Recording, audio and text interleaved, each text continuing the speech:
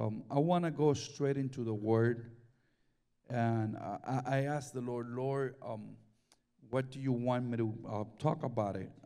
I know that we are doing the series on offenses, but we're going to continue next week. But I was yesterday. I had the privilege to be in the main house, in our main house, and I was teaching a class, and it ministered to me so much that I was like, you know what, I gotta bring it to the congregation. I think that everything that happens in the church, everything that happens in our life, is the result of God's love. It's the result of God's love. So anything could happen today. I'm going to say it again because it's like anything could happen today.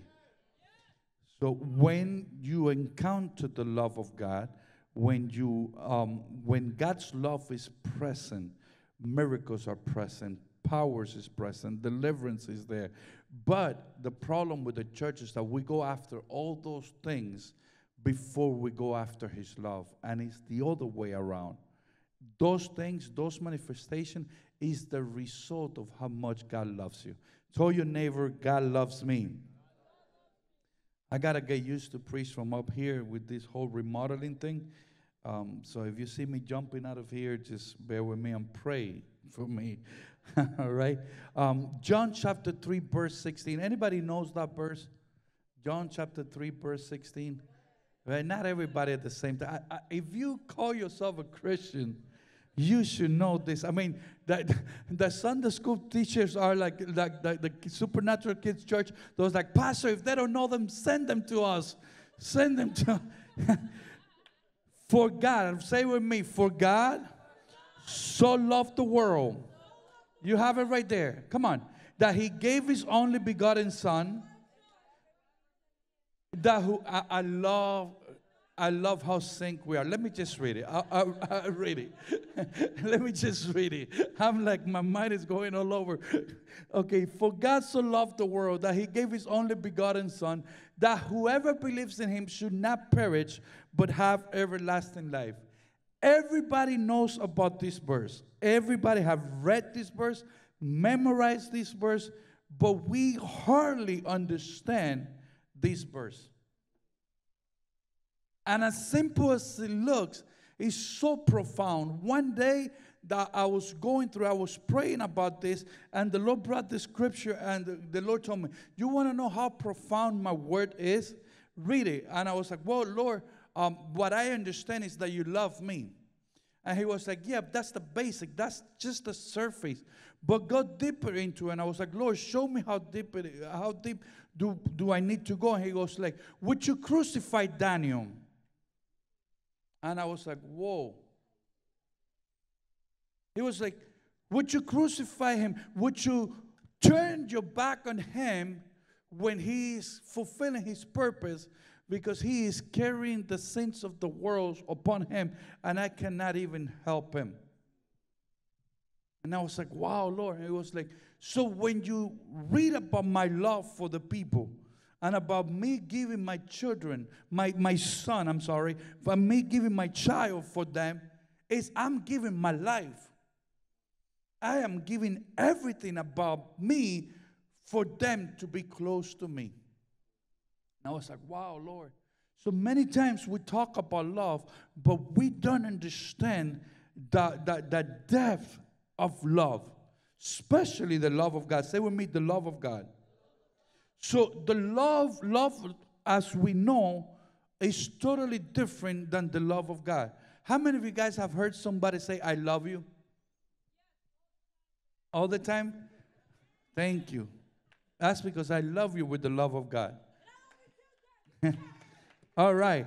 But listen, how many of you have heard somebody say, I love you, and all of a sudden they turn and they backstab you, they criticize you, they judge you, they put you down, they leave you hanging, they run away from you?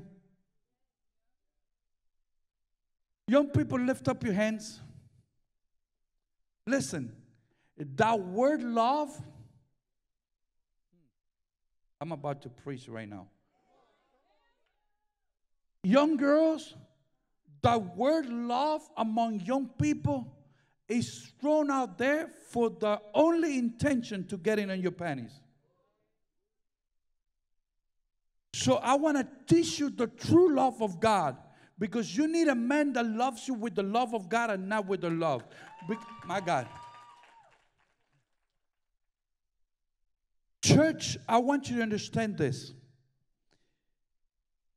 Everything that God did, God the Father did for you and I, was not for him to, oh, I'm just going to create the world. Even in the creation, you see the love of God. The earth was void. It was empty. It was a mess. And the first thing that God did, he started organizing the earth, so he could place somebody that he loves in it. Everything that God does in our life is the result of his love. Are you here this morning? All right. So why is it so important for you and I as a church to know about the love of God? First of all, if we go to 1 John chapter 4, verse 16, and it says, and we have known and believed that the love that God has for us, God is love. Say with me, God is love. And that he who abides in love abides in him, and God in him. Bear with me. I'm getting excited now. I got to tell you guys this. If you say that you love God, if you say that you love God and you know that God loves you, you need to abide in that love. In other words, if you don't love with the love of God, you are not in God. It is important for you to understand that God doesn't have love. He is love. Oh, you're not hearing me. So I put it to you this way.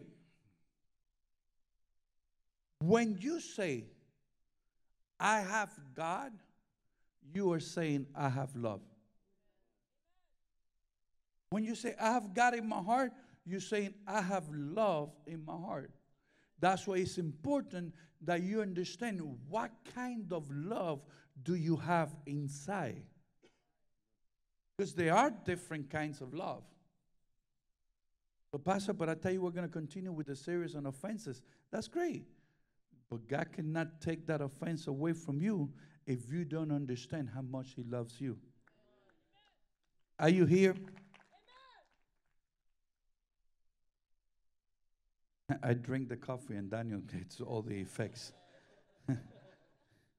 Listen, 1 John chapter 4, verse 8. He who does not love does not know God. So, why is it important that I know about the love of God? Because if you don't love like he does, you don't know him. Because he is love. Now, love, it is the person of God. Love is God. Love is God. True love originates in God. Outside of him, there's no true love. So anyone that tells you that they love you, but they don't have an encounter with God, they're loving you with a different kind of love. They're loving you with a conditional love. That's why it's so easy for people to walk away from other people when they get hurt or when they don't get what they need. Because it is a conditional love of God. Can I tell you something? God will not walk away from you even if you walk away from him. God will not stop loving you even if you stop loving him. It is not in his nature, because his love is different than the love that you and I that we know about.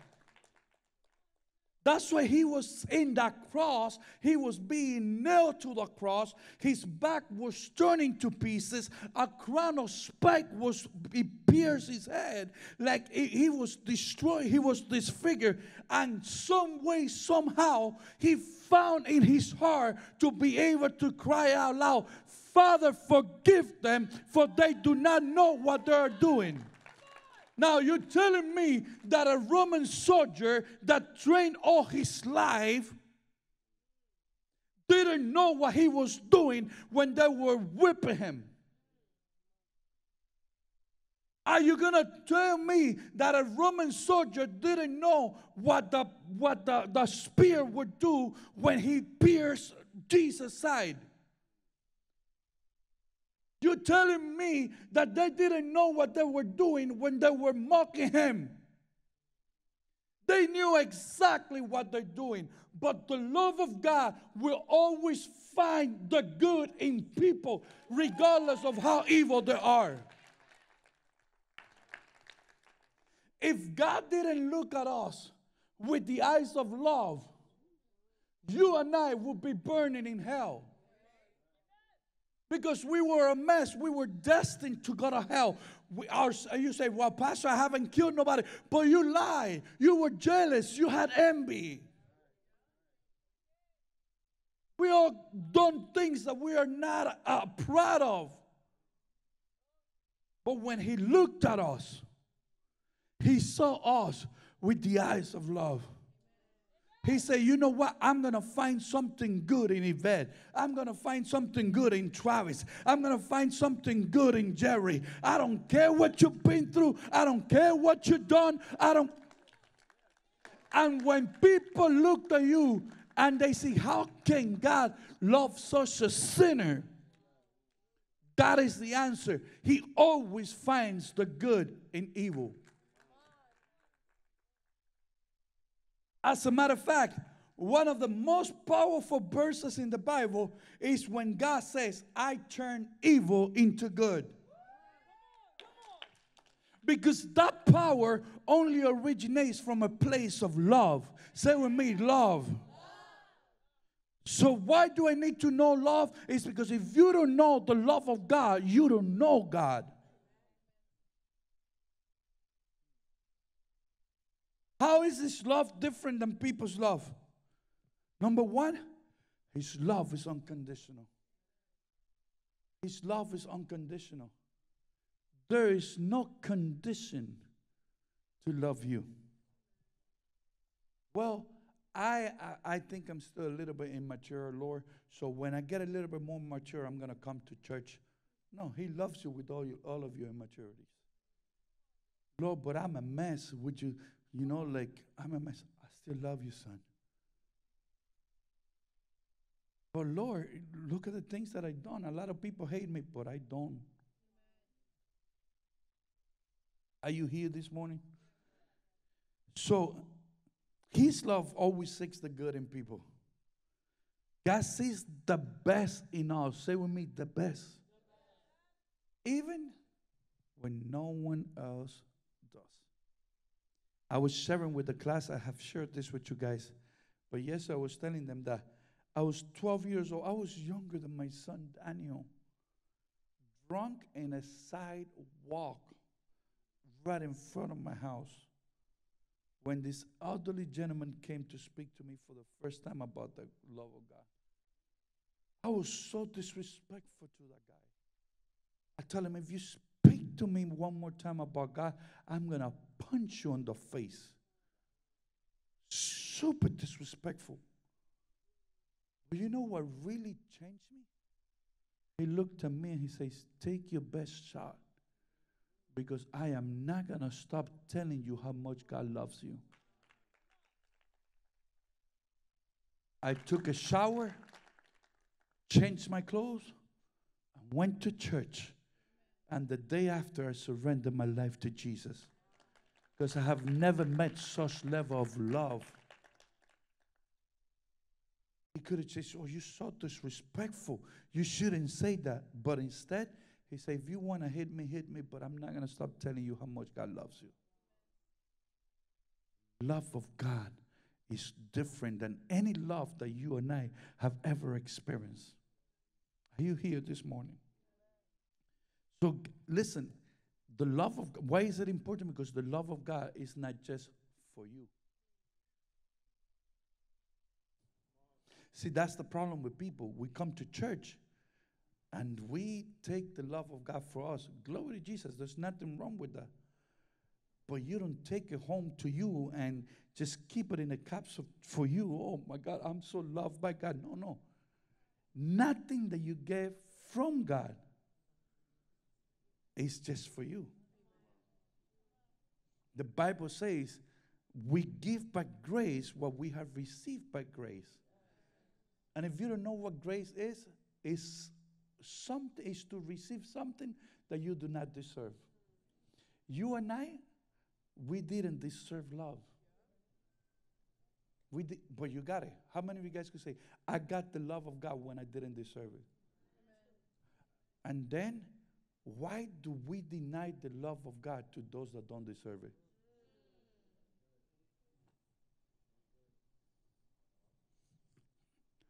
If the body of Christ will make the difference, churches will not be fighting for members.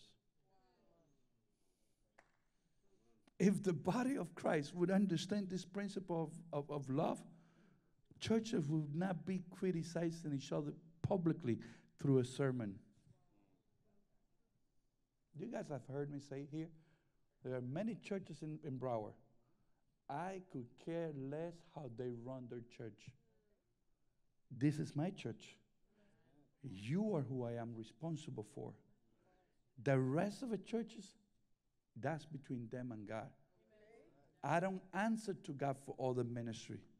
I answer to God for what He had trusted me. As a matter of fact, one of the things that we have seen the attacks of the enemy is because we started praying for the city and the pastors of the city. Because the devil fights unity. So 1 John chapter 3 verse 11. It says, for this is the message that you heard from the beginning, that we should love one another. That's the message. Can I pray for you? Yeah, but pray for me if you love me. Don't pray for me just to be seen by the pastor. I know people that go out there and evangelize, and when they testify, they say, oh, we went out there, we snatched 100 souls, and glory to God, because I pray and I give him a prophetic word, and then the person fall down to the feet. Where's Jesus in the picture? I don't need to know what you did. I need to know what Jesus did through you. That's what the Bible says. But Lord, in your name we cast out demons. We preach, we prophesy, and the Lord said, get away from me, you wrongdoers. I never knew you. Maybe your pastor knew you. Maybe your mentor knew about you. But did Jesus know about you? Because He would know His nature in you. He would know if what you did was an act of love or an act of seeking recognition.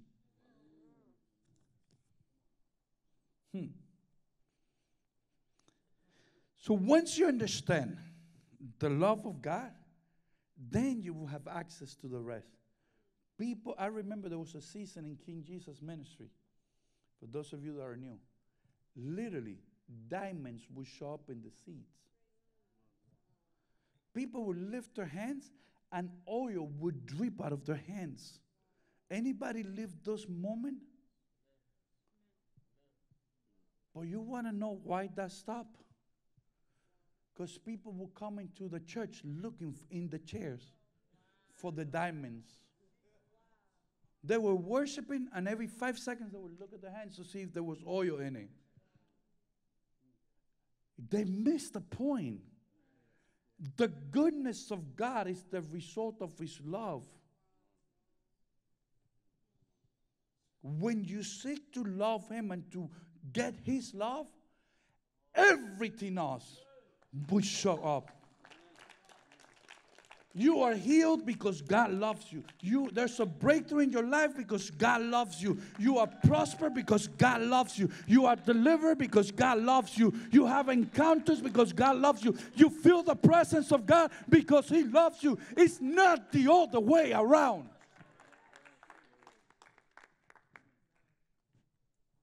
Oh, I know that God loves me because I was in the presence of God. No.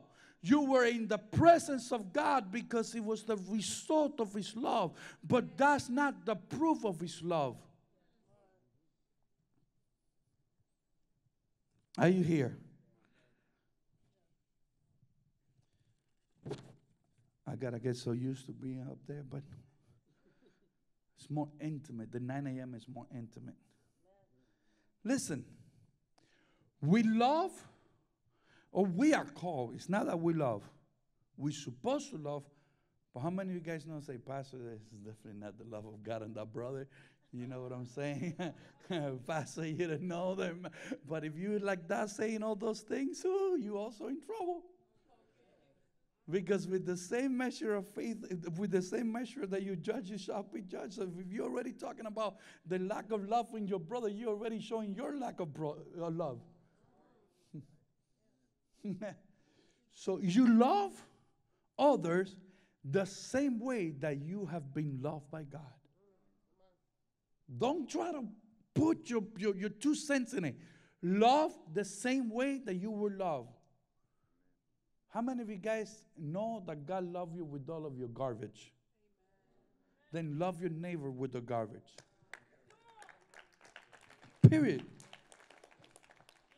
You would those that love God with the same love that God loves us, they would not love Him.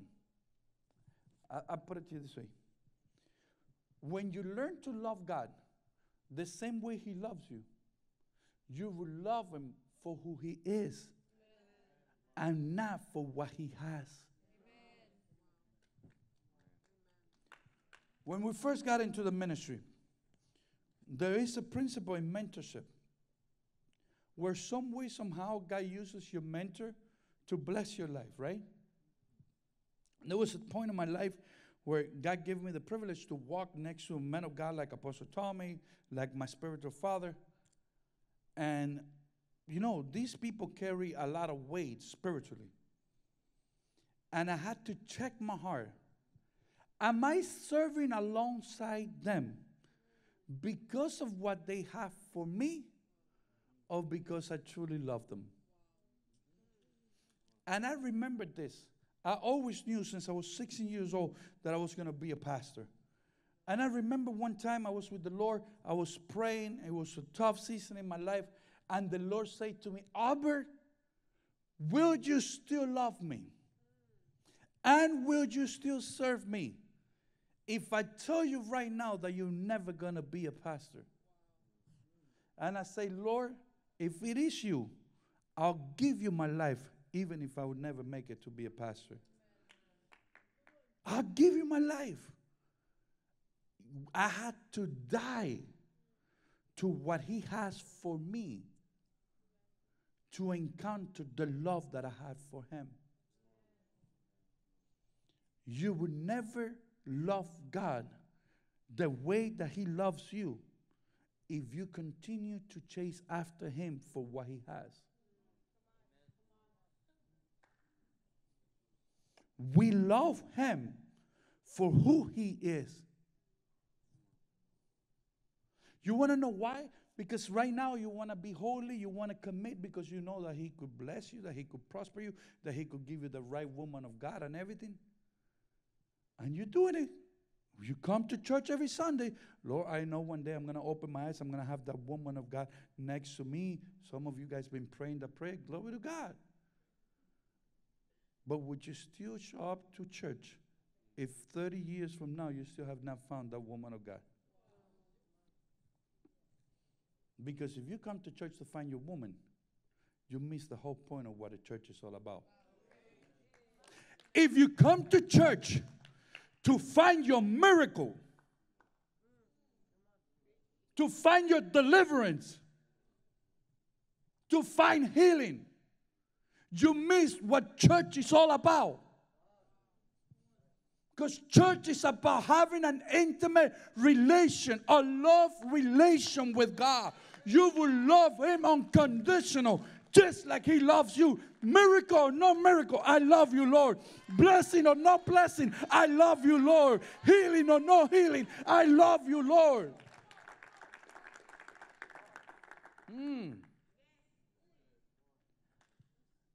If you bless me or you don't bless me, if I love you the way that you love me, I have to be willing to give my life for you the same way that He gave His life for me. That's why people don't want anything with churches. Because we preach a gospel that we don't live. Because the gospel of God is the demonstration of the love of God. Everything that you do is about the love for God, not for yourself. Every time I stand into this pulpit, I be like, Lord, make sure they don't see me. I want them to see you. It is about Him. Why do I speak about Him? Because I love Him. So I know I didn't deserve His love. But because He loves me first, I love Him back. Did you know that none of us had the capacity to love like God loves us unless we are born again? We were created according to God's image and likeness. So we were created in the form of God. So we had love and we were loved just like God was loved. Are you here? So if we were like God's image and likeness, that means that if we have not sinned, people will look at us and they will see love. But the moment sinful nature came in, it polluted the love of God in us. And it took for Jesus to come and die for us and us to be born again in order for us to go back to that love. Are you here? So we are all the product of His love. Can I tell you something this morning? I want you guys to look at me. You are not an incident. There was a purpose why you were born. You are God's idea. Every once in a while, since I love Him, I could be open with God. How many of you guys have ever been open with God? Well, I'll be open with God. I was like, in your idea, couldn't you create me a little bit skinnier, Lord? He was like, well, that was never my idea. Son, come on. Listen, God loves you. You are not an accident. He has your pattern. In other words, no one else can make you. The world could try to form you, but cannot make you. When you encounter the love of God, when you encounter God and you know that you are loved regardless of what you've been through, you begin to change, not because of what God has for you, but because you have never encountered such love. Therefore, you will strive to love with the same love. I'm going to tell you something. The cure to lack of identity is not deliverance. The cure to rejection is not deliverance. The cure to suicide is not deliverance. The cure to all these things that you are going through is not to lock yourself in a room and open your heart to somebody. Yes, that will help. But the answer is not in a deliverance. The answer is in the love of God. If you understand how much God loves you, you will not go against your life. If you understand how much God loves you, when someone looks at you and say, oh, you're good for nothing, I was like, forget you. Because I know who I am. I know who loves me. And you might not love me, but I love myself. Because when you know that God loves you, you will love yourself in such a manner that it don't matter how people try to put you down, they won't have enough strength to get it done. Are you here? Jesus. So listen, the church, we owe the people to know about the love of God. I owe my children to understand what the love of God is all about. You owe your family. They need this generation. We owe this generation for them to have an encounter with the love of God. You say you love them and you don't preach the gospel to them, you are depriving them from true love. Showing up to a birthday is not love. Bringing them a gift on the birthday is not love. Well, you say, well, Pastor, don't we give gifts as a demonstration of love? Yes. But before you show any natural love, you need to show the spiritual love.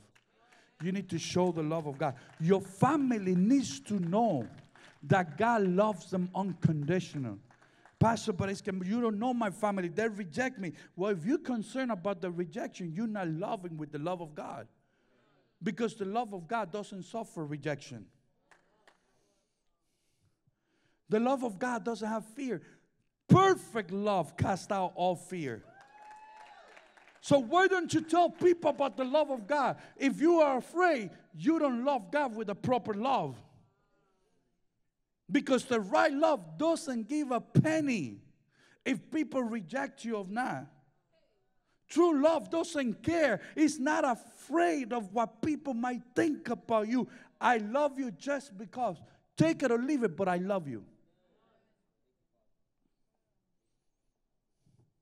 See, people, we have a form of love. I got 10 more minutes to finish.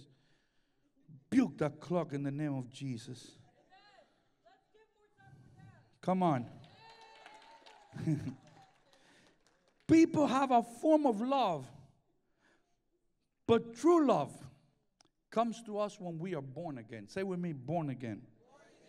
See, you can give natural, human, physical, sensory love, but that is not true love. That is not true love. I love when my wife kisses me. I love it. And I feel some sort of love. But you know what? I feel more love when she forgives me when I say something that offends her.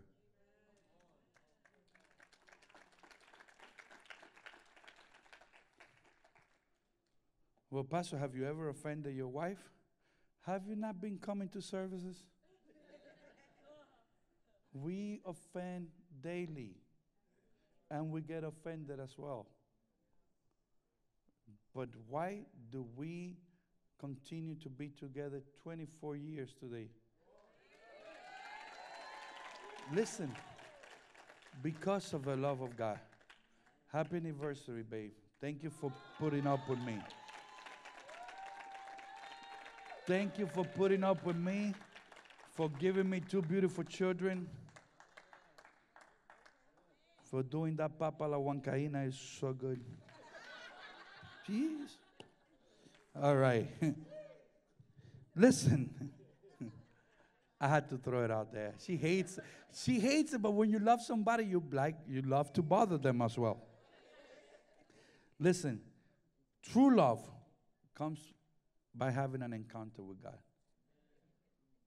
The love of God is not to remain in us. It must be shared with others.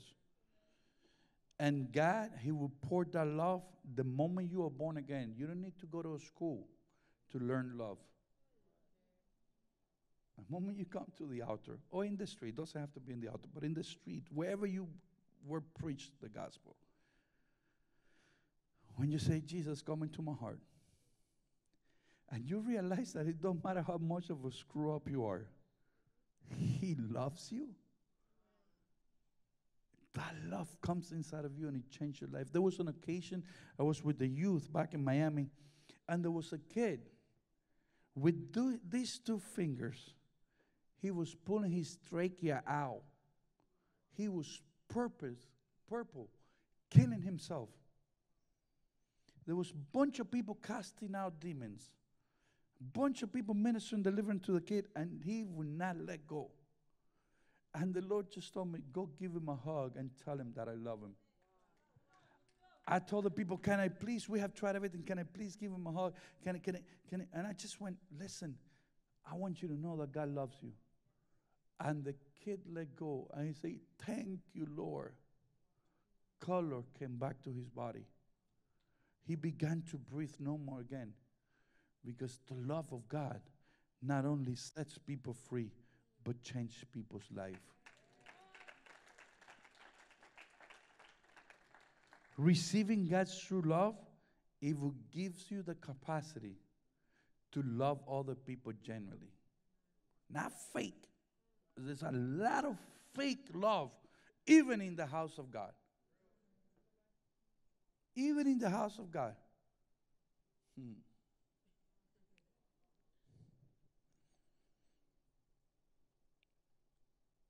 You don't earn it. You don't deserve it.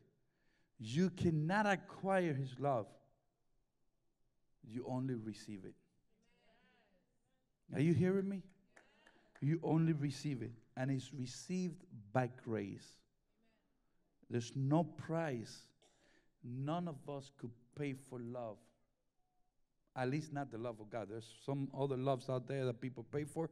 Well, that's definitely not the love of God. So stay away from that one. But the love of God, it's priceless. Did you hear what I say? The love of God is priceless. You cannot purchase it.